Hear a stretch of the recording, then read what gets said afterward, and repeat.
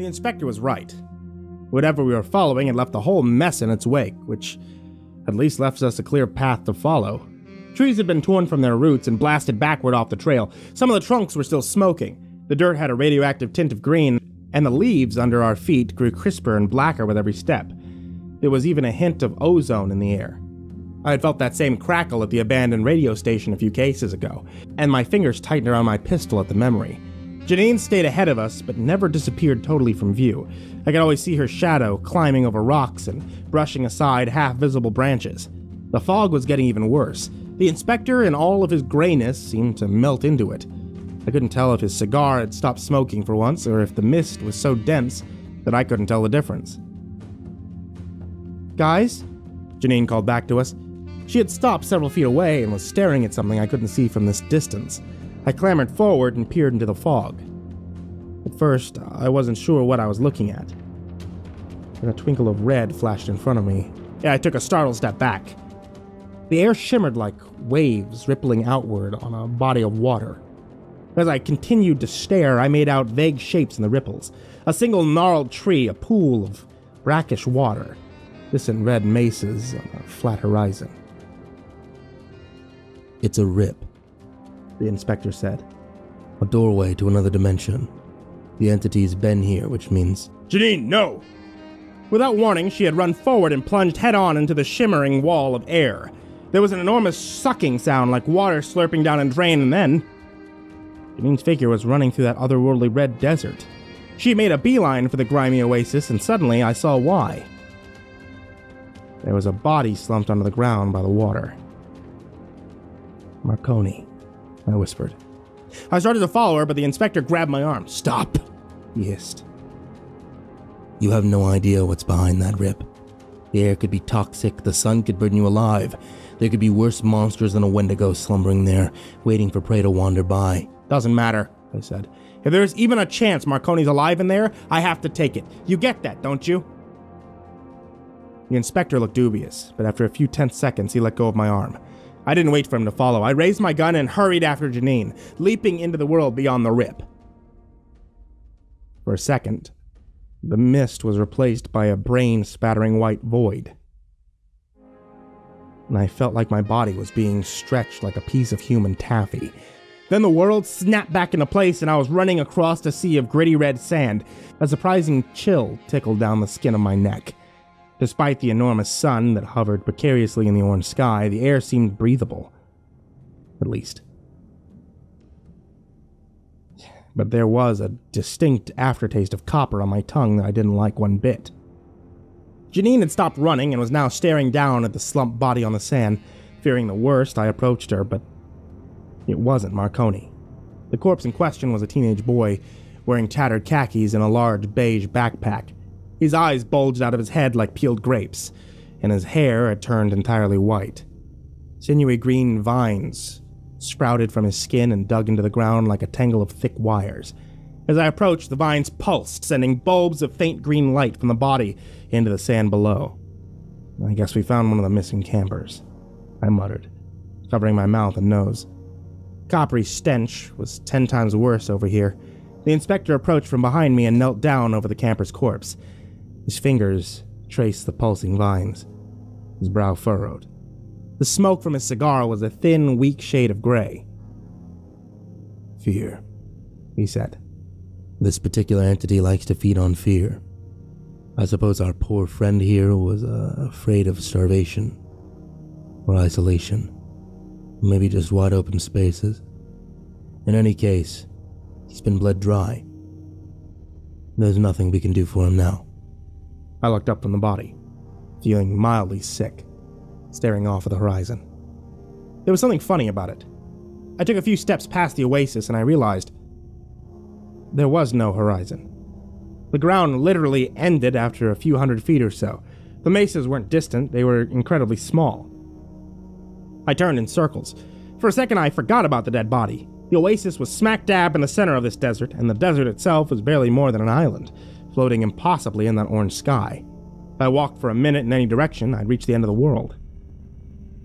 "Inspector?" I said. "What is this place?" The inspector straightened up and looked off to the fake horizon. His skin looked sicklier than usual under the light of the massive sun. I've heard the empathic giants could create pocket universes, places to store their food, but I've never actually seen one before. Supposedly, they slow the flow of time to keep the victim alive longer, giving the entities a food source for years at a time, centuries even. I looked back at the rippling air that led to the misty forest. Through the rip, I could see leaves swirling in a sluggish tornado on the ground, inching along like footage from a stop-motion film. "Olivia's not here," Janine said. She left the camper's body and strode past the gnarled tree.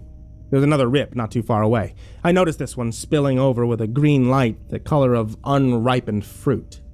Janine approached the tear, set down her backpack, and pulled out a flare from her stockpile. She lit the fuse with a battered lighter and let the flare fall to the sand. Bright red lights spattered from the tube and cast shadows along the ground. "Breadcrumbs," she said. "If time is slow here, this will last a while. All we have to do is follow it home again." Then she shouldered her backpack and stepped into the rift. There was a similar slurping sound, and she was gone. I looked at the inspector. He wasn't smiling, but I could see the faintest glint of admiration in his eyes. "Come. Before the flare burns down, we have to follow her." Together, we hurried forward. My body stretched like the world's longest elastic, and then the world snapped back into place. This time we were standing in a sparsely furnished room, its roof open to a roiling green sky. The wood in the walls stretched up until the planks came loose and floated disjointed into the void. Janine was already examining the next body. This one was a young woman, in jeans and a denim vest. Her hair a gleaming white and her dead fingers clutching a shattered flashlight. The same pulsing vines draped over her corpse and vanished into the woodwork. "Damn it," I muttered. "We're too late." There was no point in poring over the poor girl's body, and besides, Janine had already moved on. There were no doors out of this room, but another rip floated in the air just by the far wall. This one emitted a purple glow, the color of decaying violets. Janine lit another flare, dropped it on the floorboards, and stepped into the portal. The inspector and I were right on our heels. And so it went. Rip after rip, world after world, we trekked through increasingly bizarre pocket dimensions. One looked like the skeleton of some vast creature with 3 spines and a jawbone the size of a small house. The portal was buried at the base of its tail. Another was turned completely upside down, so that we had to find our footing on a narrow strip of land or fall up into a starless void. Everywhere we went, found more bodies. None of which were Marconi's, thank God, but it still made my stomach turn to see these poor dead campers with their pale skin and bulging eyes. At every stop, without fail, Janine lit another flare to mark our progress. I wondered if she'd ever run out of those things. At one point, I looked back and I saw a dizzying tunnel of flares, a string of light flashing in scattered, slow-moving patterns. Just hoped they wouldn't go out before we found Marconi. There was no sign of the Wendigo, or the giant, or whatever the hell we were chasing here, and for a while I thought that we might make it to the end of this cosmic maze without running into the damn thing at all. But then the last portal dumped us into a huge cave covered with glowing specks of lichen. And there it was. A hulking humanoid shape, slumped in the corner, so quiet, so still, it might have been a statue. I knew it was the Wendigo. The crackle of ozone in the air was so strong I could feel my nose starting to bleed. "Olivia!" Janine hissed. And there she was. Marconi was propped up against the wall of the cave, still wearing her sheriff's uniforms, vines slithering from her exposed arm into the rock.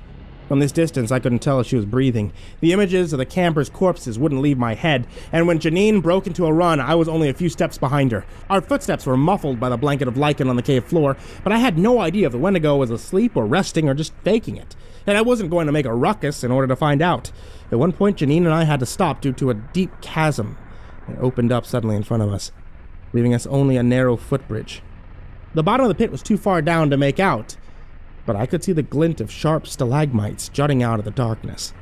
The two of us crossed the bridge as quickly as we dared, the inspector gliding along behind us on his usual silent footsteps. Once we were safely on the other side, Janine rushed to Marconi and cupped the sheriff's cheeks in her hands. There were definitely strands of gray in her hair, but her eyes were closed, and the rise and fall of her chest was unmistakable. Marconi was alive. I almost sank to my knees in the lichen. I was so relieved, but Janine was tugging on Marconi's shoulders now, and the sheriff refused to budge. The vines were wrapped so tightly around her she was bound to the cave wall.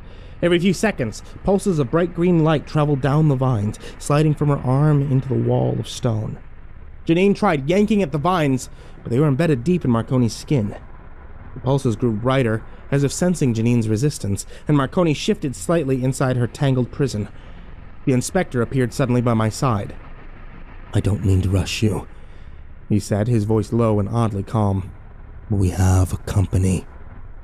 I whirled around. The hulking shape in the corner had risen from its crouched position, and now a behemoth of shadow blocking out the light from the glowing lichen. Before, I thought of it as a humanoid, but there was something wrong about it. Something about the curve of its limbs and the blocky, misshapen head slumped on its broad shoulders. It was too dark to make out its facial features, if it had any at all. I couldn't tell if it had skin or scales or fur or feathers. It was just darkness. Darkness made solid. And I could only stand and stare as the beast took a rumbling step towards us. I lifted my gun for all the good that it would do. But the inspector moved before I could. 1 second, a man was standing in front of me. The next, well, hard to say. Outwardly, the inspector looked the same, but I had the strange sense that he'd grown to enormous proportions, like a giant squeezed into a tiny body. It reminded me of that night that he'd shown me his true form on the highway. A figure I knew. Was just a vessel, a puppet. Its strings being yanked by something large and invisible. Looking at him made my head throb. The inspector reared back and punched the shadowy beast. His fist struck like a meteor, leaving a fiery imprint on the creature's hide, causing it to bellow and stumble back. The floor of the cave trembled with each step. For a half a second, I hoped that it would fall backwards into the chasm, but the Wendigo only took a second or two to regain its footing. It lumbered forward and battered at the inspector with a clawed, misshapen hand. I fired a single shot at the oncoming limb, but the bullet sank into its hide with the sound of a muffled thwomp. Then the inspector was flying across the cave. His whole body went limp as if the invisible puppeteer had left it, and when he struck the far wall, he slumped into a curled position on the ground. The cigar dropped from his lips and rolled away. Its tip smoldered for a second or two, then went out. "No!" I shouted, feeling something snap inside me. I fired another 3 shots at the Wendigo, but the bullets only seemed to irritate it. It turned its monstrous head to look at me, and I saw a bulbous globe of eyeballs staring out of its skull, each one bloodshot and vaguely human. It took a threatening step forward. A tremor swept across the ground and knocked me off my feet, whacking my hand against the stone and causing the gun to skitter out of my grip into the darkness. I didn't bother looking for it. What was the point? The thing had already proven itself immune to bullets, and if the inspector didn't leave a dent in the thing, then what fucking chance did I have? I looked at Janine as if to apologize, but she wasn't staring at me or even the Wendigo. She had managed to pry a few of the vines off Marconi's face and was kissing her on the lips, tears streaming down her cheeks.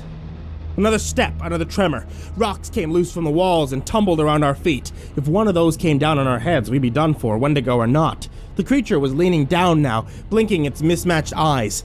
I scrambled back against the wall, but there was no time to stand, no time to run, just to cower. The Wendigo swung its massive hand downward, and the air swooshed as it did so. I found myself thinking suddenly of Ruth's face. Ruth and the kids. And I closed my eyes so I could see them one last time. And then the Wendigo faltered. I opened my eyes. Its hand had faltered, hovering just a few feet above our heads. For a second I thought, absurdly, that my memory of Ruth had somehow stopped the creature in its tracks. Then I saw that Marconi was standing. And even though a web of vines still trailed from her skin into the wall, her eyes were aware and clear. And she was pissed. "Hey, shit for brains!" she yelled. "Why don't you back the fuck up?" The vines pulsed, but instead of the usual green, a hot red light traveled down Marconi's arms and into the stone. The Wendigo yowled like a wounded mountain lion and lifted its hands to its ears, as if Marconi's voice had ruptured whatever passed for eardrums. Marconi took a step forward, and the vines moved with her, snaking across the ground. "You don't scare me!" she shouted. "You fucking Bigfoot wannabe!" The Wendigo made a series of dissonant yaps and staggered backwards. The cave trembled again, and I leaped aside as a boulder the size of our minivan came crashing down where I had been standing. Marconi and Janine didn't seem bothered by the potential cave-in. They stood there, framed in the light of the lichen. Two small figures in all that trembling vastness. "And one more thing," Marconi said. She lowered her voice, but still carried through the cave as if she'd spoken it through a megaphone. "Stay the fuck away from my friends." The Wendigo took another step back, but its foot slipped on the lip of the chasm, and suddenly, it was plummeting like a felled sequoia. The enormous dark shape slipped out of view. I was afraid to move. What if it came crawling out of the pit? More pissed off than ever. And then something black and gooey spurted upwards, followed by the loudest and most agonizing howl of pain I'd ever heard. The walls gave out one final tremble. Then the cave fell silent. Janine let out a choked laugh and flung her arms around Marconi. The vines from her slipped from her skin like desiccated IV tubes, shriveling into nothing on the cave floor. Marconi wrapped Janine in a tight squeeze and spun her into a circle, her hiking boots barely brushing the ground. "God damn," I breathed. "How the hell did you do that, Marconi?" The sheriff noticed me for the first time. Her hair was streaked with gray and her cheeks were gaunter than I remembered, but the smirk on her face was 100% Marconi. I hadn't realized how damn much I'd missed her. And that smirk. "Should've known you'd be involved in this shit, Hannigan," she said. "And you. Of course you're here." I turned to see the inspector approaching us, and relief flooded through me so strong that I felt a little dizzy. His body didn't seem to have taken on much of a beating, but his trench coat was torn and dirty, and his fedora had been knocked askew. The cigar was back in his mouth, but it was still thin, though. Barely more than a cigarette. And it didn't smoke at all. The tip simply glowed a low orange. "Ah, you son of a bitch. Thought you were done for." The inspector's smile was faint. "Yes, well, I've been through worse. But I'm afraid you won't have time to stand around celebrating. Now that the giant is dead, this universe and all the ones it's created will come undone. We have to go." I peered through the gloom, trying to make out the flash of Janine's flares amidst all the lichen. And there it was. Bright orange sparks spitting in slow motion. We had to cross the footbridge to reach it. Even as the thought crossed my mind, a rock fell from the ceiling and smashed through one of the wooden planks. That familiar trembling picked up again, and this time I was afraid there was no stopping it. A loud keening sound filled the air, and it made my eardrums rattle. "Can you walk?" Janine asked Marconi. The sheriff took a few shaky steps and nodded. Supporting one another, the two of them moved towards the footbridge as quickly as they dared. Rocks continued to fall all around them, pebbles mostly, although there was some large chunks in there, and one glance across the skull would cut our journey short in a second. "We need to go, Mark," the inspector said in his warning voice. There was no time to search for my gun, so I hurried after the couple, arms shielding against the plummeting debris. The bridge groaned and creaked under us. It was almost as if the wood was decaying before our eyes, but we made it across in one piece, and together we lunged for the next exit. The portal slurped around us and stretched us like an agonizing rubber band before snapping us back and dumping us in an apocalyptic wasteland. 10 feet away, Janine's flare sputtered and went out. "I see the next one," she shouted. A hot wind had picked up and bellowed in our ears. The tremors of the cave had followed us here, and cracks were zigzagging across the dried soil. Janine held on to Marconi as we staggered through the wasteland towards the source of sparkling light. Portal after portal, we emerged in worlds that were falling apart. The upside-down universe had been knocked askew, so we had to cling to the ground or fall sideways into space. The rickety old house had developed a sinkhole in the floor. We had to creep around. The ribcage of the massive creature had splintered. Our way forward was almost buried under piles of jutting bone. In that case, and in a couple of others, the inspector had to lift the debris out of our way so we could climb through and move on. The desert world had split into several distinct chunks, and I was worried that Marconi wouldn't be able to cross it in her condition, but she clung to Janine's hand and leapt over gap after gap. The inspector and I trailed after them, until at last we reached the window out and stumbled back in a Catamount State Forest. The inspector turned back to do something to the portal. There was a loud wrenching sound like someone tearing a branch off a tree, and when I glanced back behind me, I didn't see anything except a misty forest. The pocket universe was gone. I was beyond fatigued. I'm sure the others were too, but we didn't stop to rest, and it wouldn't do to get too complacent. We were following the trail as fast as Marconi could manage, clambering over fallen trees and squelching through the mud. We didn't stop until we reached the empty clearing where the poor lost campers had set up their fire pit. Janine and Marconi took a seat at the picnic table. But the inspector stood off at the edge of the clearing, staring into the forest. I went over to join him. "Now, you haven't been you lately," I said. "Ever since we started this case, you look tired. Your skin looks sick. Hell, even your cigar looks different. Hey, what happened to you?" The inspector's lips tightened around the aforementioned cigar. He let out a heavy breath, but only a few wisps of steam curled around the tip, and they were gone in no time. He sighed, took the cigar out of his mouth, and tapped some ash onto the leaves. "I don't belong here. I never did. Sometimes I forget that. Being in your world, helping you fight these entities, it gives me purpose. But it drains me. I can only stay here for so long, only exert so much of my energy before I need to return home. To recharge, if you will." "Is that why you went in the cave?" I asked. "After the Wendigo attacked you?" I remember the way his body had slumped against the stone, how his whole form looked hollowed out. It's like the lights went out in your eyes. "I retreated, yes." The inspector reached up and adjusted his fedora. "For a minute or so. I didn't want to leave you, but the giant had wounded me badly, and survival is an instinct we all share. I thought a quick dip behind the rift would give me enough strength to fight the creature again, but when I returned, Sheriff Marconi had this situation under control." He twirled a small object between his fingers. I saw nothing. Thin gray capsule, bulbed ends, and a thick crack running through the middle. Across the center, a peeled label in faded red letters read, "Capra." "What's that?" The inspector glanced at me, then pocketed the capsule. "Something I need to look into further.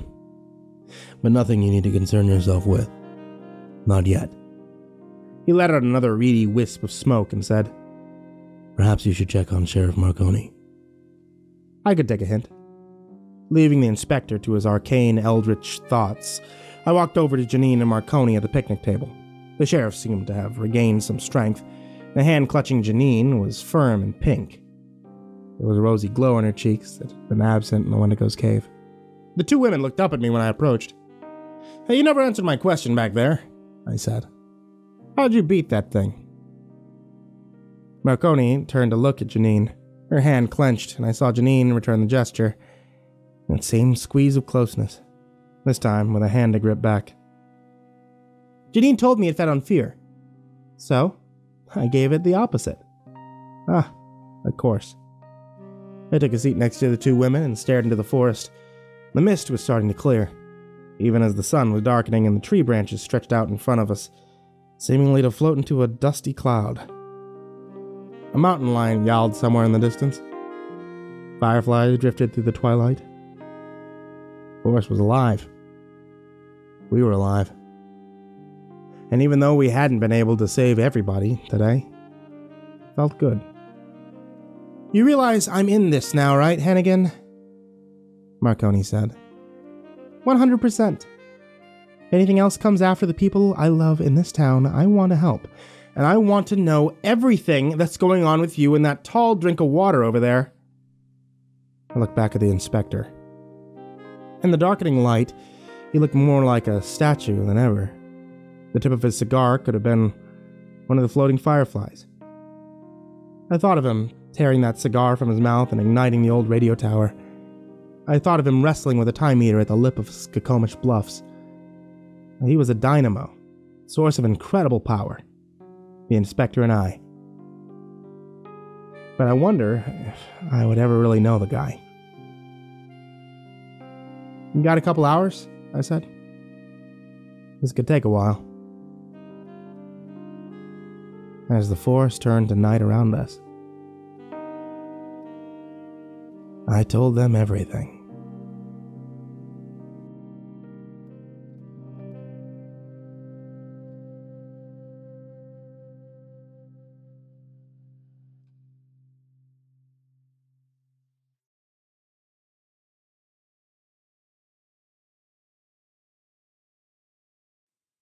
Hey there kids, it's me, MrCreepyPasta, and I don't think I've done one of these outros myself. It's only been RoboMCP, the same one that runs that 24-hour live stream that you guys are able to watch 24 hours. But I wanted to say thank you for watching tonight's video, or listening if you're listening over the podcast.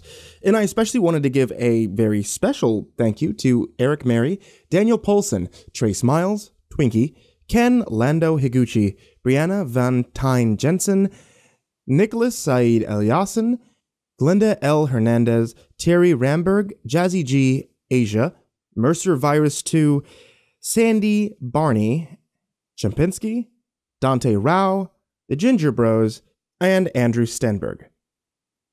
You guys are the patrons that help keep the lights on in my place. And if anyone here would like to join them, you can head over to patreon.com/MrCreepyPasta because, you know, anytime you guys do that, it helps me not die of starvation in my own home. I also wanted to give a quick shout out because I'd like to support every author I can find online. Michael Wellen, you can find at Twitter at author_Wellen, has a new book out called Within the Walls. It's available now on Amazon. I'll have a link right here on the screen and I'll throw it down there in the description down below. As always, you can find me on Instagram, Billy the Skeleton. You can find me on Twitter, where I am most of the time, at MrCreepyPasta0. And you can find me at Spotify, iTunes, Google Play, and just about everywhere else that you can think of to find a podcast. Oh, and YouTube, which is, yeah, the YouTube 24-hour live stream. Yet again, another time needing to mention it. Please go listen to the live stream. All right, guys. Sorry for taking up so much of your time at the end of the video. And sweet dreams.